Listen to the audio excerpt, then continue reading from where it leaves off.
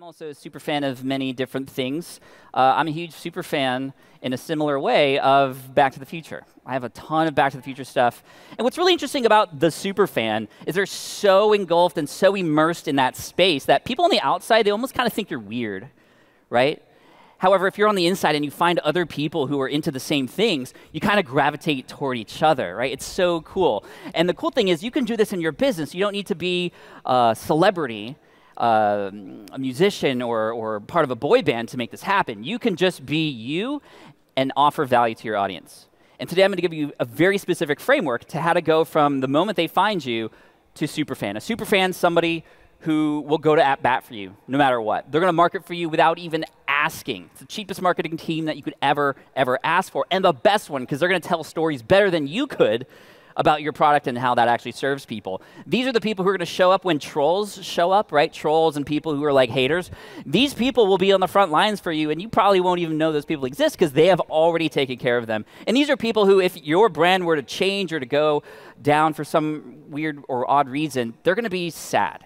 They're going to feel like a part of them is missing, right? And that's the feeling that we could have. And such cool stuff happens when you build superfans. For example, a friend of mine, Ernesto, who started out as a fan, and we became friends since then, he created this art piece for me. He's from Mexico. This art piece is string on beeswax, an ancient form of Mexican artwork. And he decided to, because he knew I was a fan of Back to the Future, create this piece for me. You have people emailing you, want to support you when you have your new projects. This is Jeffrey, for example, who said, Pat, I know you have a book coming out very soon. I don't know what it's about, but I want to buy 20 copies for my friends and family. That's legit, right? And then you have people, so I have a podcast that comes out every Wednesday, Smart Passive Income Podcast. I miss my deadline a couple times, and when you have fans, your fans get mad at you. For example, Steven, when I was late for episode 112, said this. He's yelling at me. Where the is episode 112?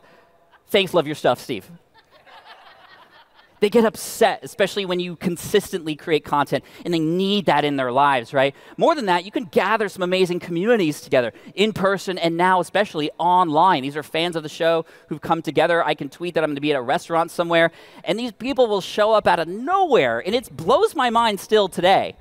And I've even experimented in new niches using the strategy that I'm about to share with you, and it's working still. And in fact, this is more important now than ever, because community, in my opinion, is the future of business. Bringing people together to rally behind your product is really important. So here's the framework. It's called the Pyramid of Fandom. So if you imagine this pyramid as your overall user base, right? Every user who's come across your stuff ever, we start at the bottom. And this is your casual audience. These are people who have just found you. They found you through a Google search. They found you through a link or a retweet or a mention, or maybe they just heard you on a podcast for the first time. These are the people that maybe they don't know necessarily who you are or what you do, but something piqued their interest, and now they're on the inside. And now it's our job to convert them from casual audience to active audience member. These are our followers. These are the people who now know who we are, what we do. When we come out with something, they're gauging whether or not they should interact. They're gauging whether or not they should purchase or participate. But they know who you are, right? Your followers on social media, your email list, etc. That's often where people stop. But we need to keep going up this pyramid next to the connected community. And this is where magic happens in the brand. This is where not just you're talking to them and they're talking to you, but people in that brand will talk to each other now. And whenever you can be the facilitator, create the spaces for people to come together, those people will now be that much more connected to your brand as a result of that. And as we often hear, people come for the content, but they stay for the community. Exactly. And then finally, some of those people will naturally become superfans, although there's some things we can do to nudge them up a little bit. Now, what's really interesting about this pyramid when you look at it is, actually, let me flip this over. This might look like something you are very familiar with, and I would imagine everybody at this conference especially. Traffic. You get a bunch of traffic coming over to your website. Some of that traffic turns into subscribers. Some of those subscribers turn into, of course, visitors on your sales page, and then some of them become customers. This is what's known as a funnel. Of course, funnel. And funnels are so important because we can create automations and systems such that we can, like a funnel, just drip from the top and then boom, things pour out exactly where we want. However, the trouble with that is we often forget about the experience that a person has within that automated system. And my goal for you today is to have you walking away with some ideas on how you can create different experiences to heighten a person's interaction with you, your brand, your product, etc. So let's flip this over, right? We want to move people up. The cool thing about a funnel is it can be automated. We just pour from the top. Gravity does its work. The problem with this, though, is we're fighting gravity, right? This is not automatic. It's not 100% scalable. It's scalable, but not 100% scalable. And as we move people up, let me ask you, where do you think most of the lifetime customers are in this pyramid, at the bottom or the top? Where do you think most of the commenters are, the bottom or the top?